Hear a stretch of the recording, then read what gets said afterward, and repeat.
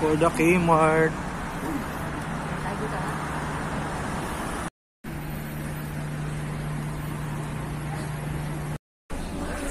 Hi guys, nandito kami sa parang Changi ngayon. Sa may K-Mart banda. So ayan.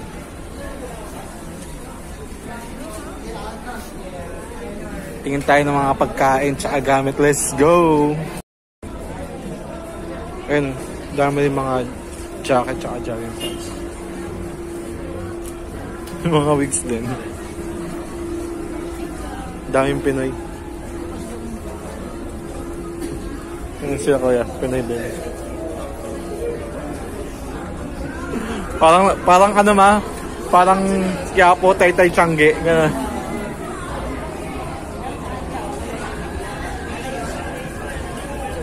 Ay, yung mga laruan din ah. Mas lights, ganyan. Mga portrait. O gold. May mga iPhone case din. Cellphone case. Happy na yun. Happy na yun. Dami.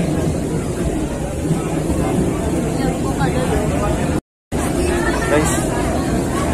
May Filipino food din dito.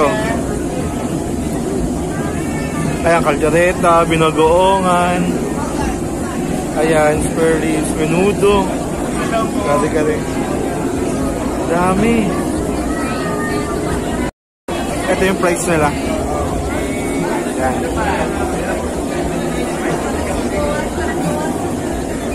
Ayan, ang daming pagkain. Chip lang din sila, ganyan. Turon. Mga pagkain nila kanina. Nakita ko.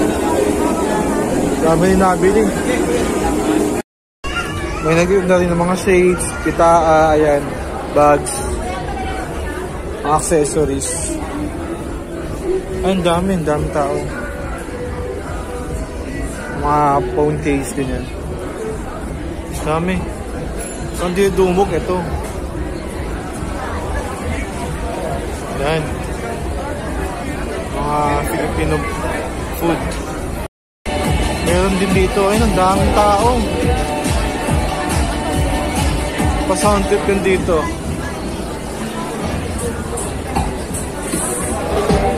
Mga Chinese food din. Yan.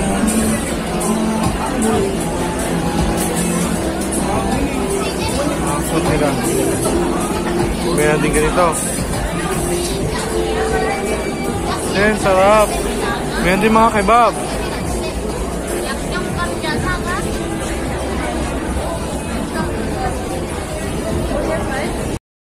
Kebab. And then, alligator.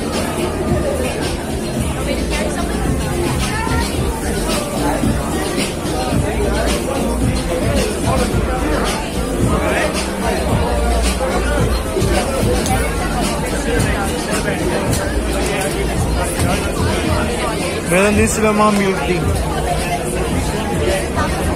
Ayan, milk teas. Ayan, ito kami sa parang o sopaw. Tama yan.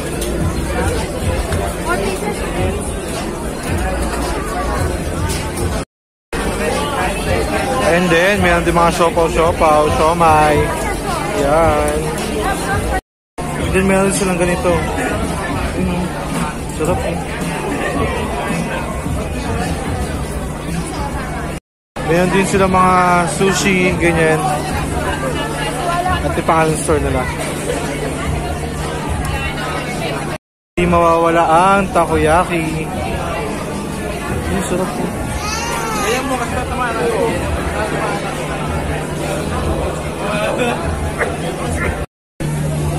So ayun guys, ang dami mabibiling pagkain dito.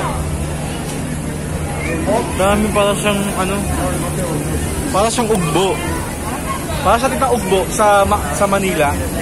Di ba ugbo? Ito yung sa ugbo, parang ganito sa ugbo. Maraming bilihan. Pero ito mas marami. Kasi parang nasa parking lot siya. So yan. Dahil na dito, dahil na dyan, ayun. Sarap. So, ito naman yung bibili natin. Ayan. Ayan yung mga toppings nyo. Sarap po. Lalo na to. Sarap. Bagong isa pang milk teahan dito. So, ayan. Daming tao. As in, ang daming tao. Yung saya na, tumawa kasi may ganito pala. Donut. Ito naman donut.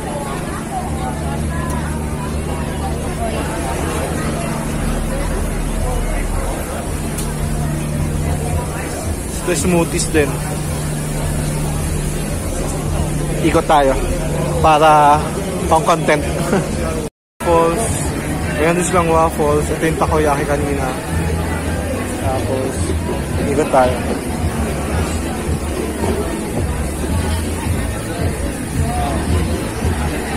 Daming tao. Daming tao dito. May pilahan. Dito siya. Mayroon din parang ano, yung parang sa atin yung nila ako na potato. Island barbecue, meron din sila. Ito yung island style naman, barbecue. Ayun o. Diba? Sarap. Ito yung Uncle Chan's naman. Yeah, exactly. Ayun, nagpe-prepare pa si nanay.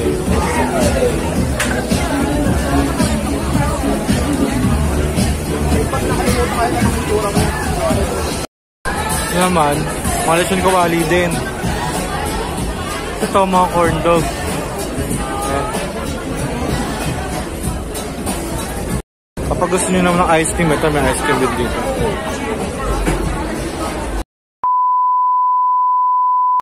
Good morning, New Zealand. Alis muna kami. Kaya ulit. Puntan City, commute. Tayo namin mag-commute. Ciao! Pagdala, kada mga persons papuntang city. Tayo namin mag-commute. Para kung sakaling gusto namin gumala ng weekend, weekdays, alam namin yung pagsakay ng bus tsaka ng train. So yun, nakasakay na kami. Ayun, nakasakay na kami sa bus. Sila mama, tapos si tita. Di ko na video nyo pag-top up. So ayun, papunta na kami ng city. Nag-commute kami ng bus. Para susunod daw kapag gusto namin mag-commute or gumala. Alam na namin kung paano sumakay ng bus or train. Ay sila mama. Diba kung kayo sa double bus. Pakita ko sa inyo yung pinaka-way namin. Pakita ko sa inyo yung mismong daanan, pataas. Ewan ko kung kita, ayun o.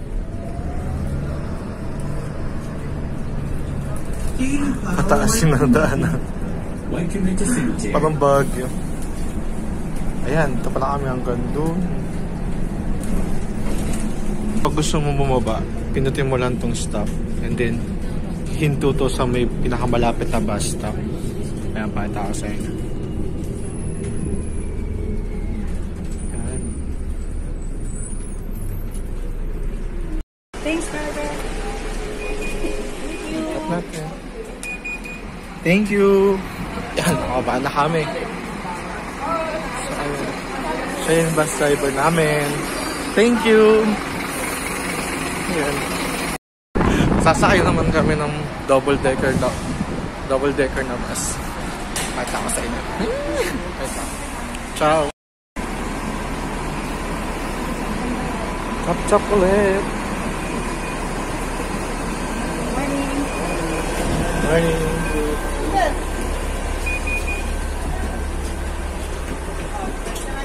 So for the akyat ng mga person. Kami sa taas, sa pesto. Taas kami pa pesto.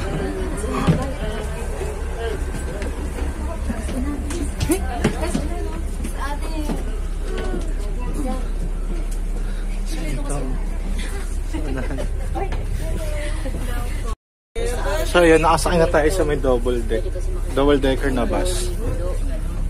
So yan. So punta na tayo doon. Asa Newlin tayo ngayon. Ayan. Nasa pinakaunahan kami ng double decker. Yan sila tita, sila mama. Sa din mo, kaalis lang namin. Naiwan kami ng isa kanina eh, nandun kami sa bus stop. Yung mga Pinoy din kami mga kasabay dito sa bus. Ang dami ng mga Pinoy talaga. Ito school daw to. School of Architecture.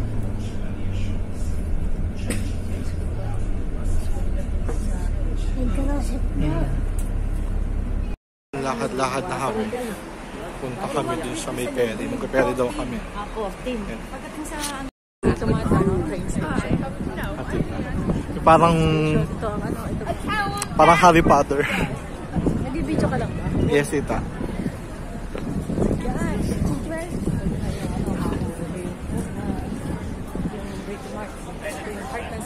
Sa Lower Queen Street.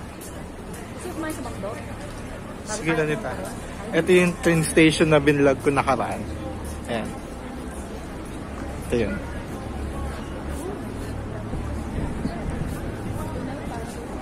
Ayan. It has 10 9-inch nails stuck all the way through it. They aren't blunt at all. It is surprisingly heavy. If I screw up with this, it could injure me in a way that ends my career as a juggler. But for your entertainment, I'm going to do it anyway. Yes! So, juggling the flaming torch, the really big knife, the spiky club of doom, all on top of the really big unicycle. First things first, I have to get up. Here we go. 1, 2, 3. Hip! We're almost there. Halfway.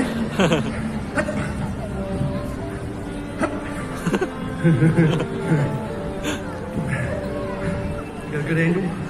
Hang on, try this. Alright, I'm going to admit, to get up on the unicycle, I'm going to need some help. To help me up onto the unicycle, what I'm looking for is a nice strong audience member volunteer. If you do want to help me out, just keep your arms down. Oh, here we go, you're being offered up. What's your name, dude? Chris. Give a big round of applause, please, for Chris. Step into my office. Alright, Chris. What you're going to do is you're going to come around this side of the unicycle. Around this way, yeah. Holding on up there with your left hand. Perfect. Your right hand is going to go nice and high in the air, just like that. Perfect. High five, Chris. Alright, now as far as Chris looks, there is an awful lot of me to get up on a lot of unicycles. So I'm going to need another strong audience member. Here we go. You guys are pushing each other forward. Tell you what, just paper, scissors, rock. Here we go. What's your name, dude? Ryan. Can we have a big round of applause, please, for Ryan? So you're going to come in from this side. Left hand down here, right hand up there with Chris's. Perfect. Alright, now just stay there for 10 minutes, guys. I'm going to go and get a coffee. I'll be back. I'm kidding. I'm going to need one last helper. Someone to pass me the juggling implements of doom once I get up there. Anyone want to help out? You want to help out? Alright, what's your name, kid? Frankie. How old are you? He's only 8 months old. No, I'm kidding. 8 years. Yeah. Me too when I was your age. Now, Frankie, this is going to involve fire and knives and danger. So I'm going to need a responsible adult. Do you know any responsible adults? Your dad. Where is your dad? The other way. You're meant to be supervising your child. You have to look this way, and you have to catch my eyes. Can I get your help, dude? Don't worry, I'll do the hard bit. What was your name? Frankie's dad? Matt. Right, let me just tie up my shoelaces because I don't want to get that caught in the chain. Alright.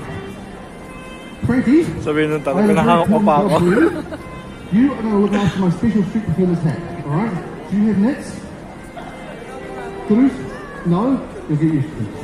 Alright. Sorry, what was Frankie's dad's name? Matt. Good memory. Matt, you're going to come over here. Matt, are you left or right-handed? So, 2 in your right hand. Perfect. 1 in your left. Very simple coordination check. All you have to do is juggle. No, I'm kidding, I'm kidding. I'm going to take this because we're going to need some fuel on that. Matt, can you please stand just here for me? Maybe just on the spot there? Yes, perfect. Come in a little bit, guys. You can come right up to like, right where the speaker is. This is an important part. I don't want any bicycles or skateboards coming through the show. Alright. Matt, can you just take one step to the front for me, please? Yeah, that way. Perfect. And one step that way. Perfect. One step back towards me. Yep. And then one step forwards, so you're back where you started. Perfect. Thank you, Matt. Alrighty. We have the torch all fueled up. Put all this away safely. Alright, Matt, I have another very important job for you today. I'm going to take this, you can put it over here. I'm going to take the spike club. They are sharp. Magdagdag content ko It's quite heavy, yeah? Here we go. What I'm going to get for you... Nangawit na tita yung dalawa. Did you bring a lighter? No? It's alright, you can use mine. So, you're right-handed. The torch is going to be on your left hand like this. Flicking the lighter, holding up just like that until it catches. And give it a couple of seconds more, alright? Just like that. But not yet, alright? First I've got to get it from the unicycle. Do you understand? Cool. Are you ready? Perfect. Over here, hand in there for Chris, hand up. Yes, high five. No, I do need that up. Once I get up, because I'm going to be holding on, alright? I'm going to climb up. Ryan, this hand comes out first. Then we let go here. Lastly, we'll let go up there. Do you guys understand? Are you guys ready? Perfect. Audience, how about you? Are you guys ready? Yeah! Let's do this. Alright, can you lean the unicycle forwards? Forwards a little bit more. Perfect. And just bring that hand up more if we can, and this one up. Perfect. So, this hand first, then. Yeah, here we go.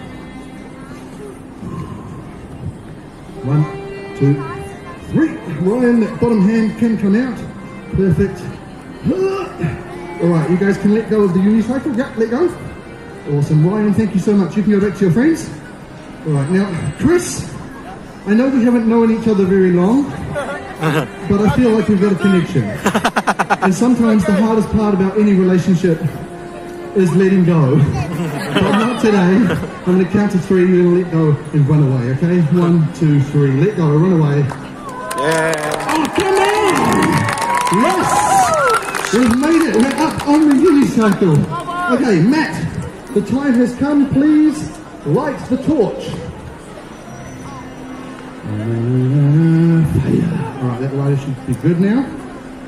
Turn it upwards, hold it nice and high, pretend you're the Statue of Liberty. Perfect. The lighter can go just down on the ground there.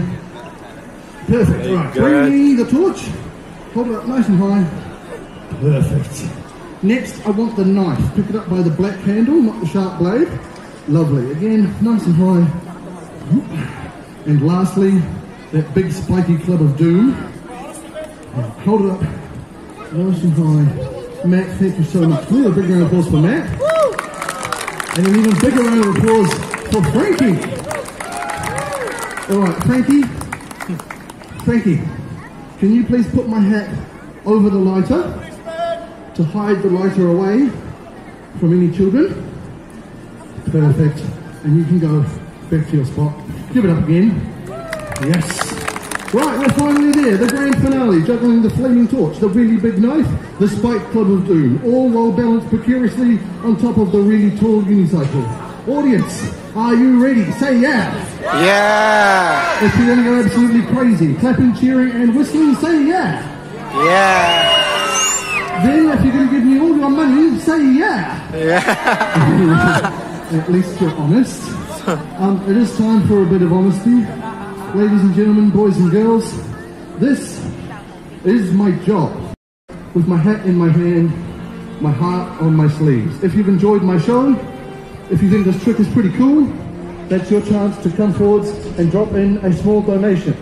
The great thing about my show, it's entirely up to you how much you think it is worth. But if you're not quite sure, don't worry, I will now tell you. If you give me $5, I can put petrol in my car and I can get back home. If you give me $10, I go home and I'm happy. If you give me $20, I go home and I'm really happy. And if you give me $50, you take me home and I'll make you really happy. Now I know not everyone has money, and that is okay. There is an ATM just across the road there, or I have my handy QR code that you can scan with your phone and pay using PayPal, Google Pay, or Apple Pay. But if you seriously have nothing to give, at least give me your energy. Stick around, clap and cheer really loud, and then at least come up to me afterwards, shake my hand and say thank you. Because this is my job and I love what I do, but I can't do it without you guys stopping and supporting. So from the bottom of my heart, thank you all for stopping today. Enough talk! You know how this works. I'm going to do the trick and you guys go absolutely crazy. In 3, 2, 1, go crazy! Okay, stop. Matt, if you have your arms crossed and you try to clap, your body will get in the way. Yeah. Same thing if your hands are in your pockets, but it's going to be a lot worse. So everyone, hands where I can see them. And for real this time, as much noise as you possibly can. This is the hardest trick I know how to do. It took me over 3 years to learn. I'll do it once facing this way and once for the people in the back. Here we go. As much noise as you possibly can. 3, 2, 1. Oh, come on!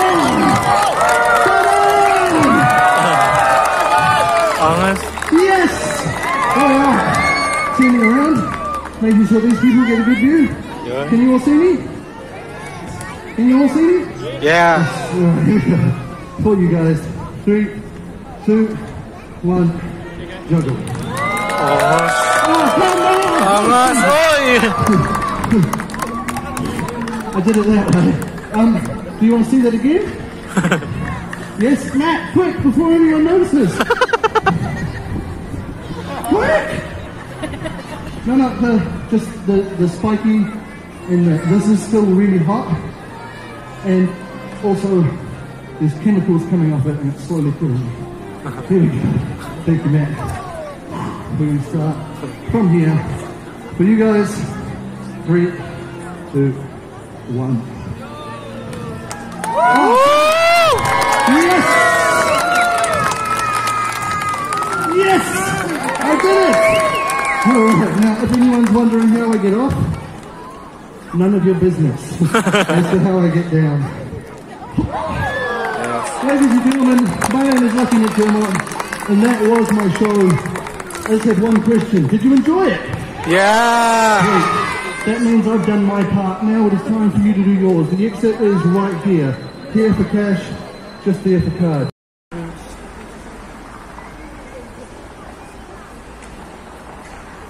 At tapos na namin manood ng show, punta naman kami dito sa ferry. So ayun guys, nakasakay na kami sa may ferry. Paalis na.